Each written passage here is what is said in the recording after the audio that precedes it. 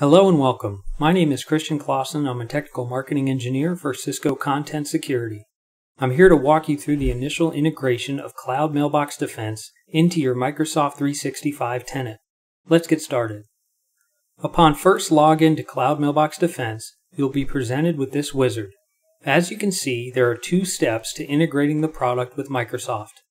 The first is to configure the appropriate Microsoft 365 permissions required by Cloud Mailbox Defense. The second is to begin journaling email messages from Microsoft to Cloud Mailbox Defense.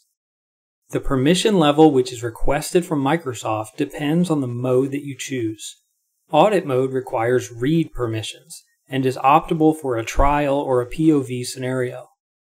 In audit mode, mail is still scanned and all verdicts are available. Search and reporting is fully functional, but remediation is not possible. All of the investigative power of Cloud Mailbox Defense is still available, but there is no way to make changes to mail or to mailboxes in your environment. Audit with enforcement requires read and write permission to the mailboxes in your Microsoft deployment in order to remediate messages which have been convicted as malicious or phishing or spam, etc.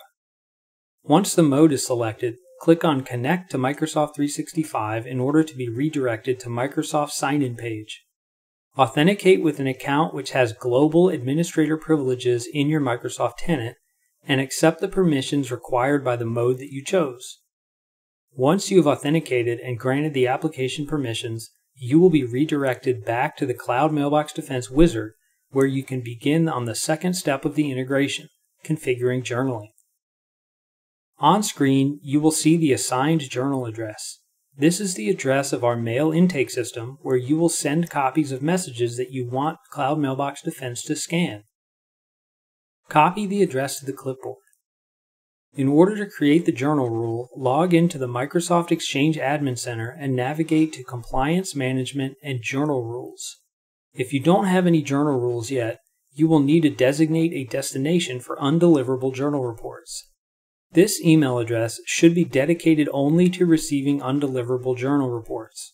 Keep in mind that if you need to use an external address which is not listed here, you will need to first create an SMTP contact for that address. Now that you've designated the undeliverable reports destination, you can create a journal rule. Click on the plus sign and paste in the journal address from the Cloud Mailbox Defense wizard page. Name the rule and choose what mail you would like to journal for scanning. You can choose a subset of users or groups, or even select mail based on whether it's internal or external.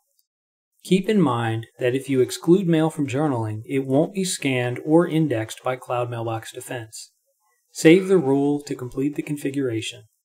That concludes the integration with Microsoft 365. In our next video, we will cover the policy configuration and walk through the rest of the user interface. Thank you for joining, and we hope to see you again soon.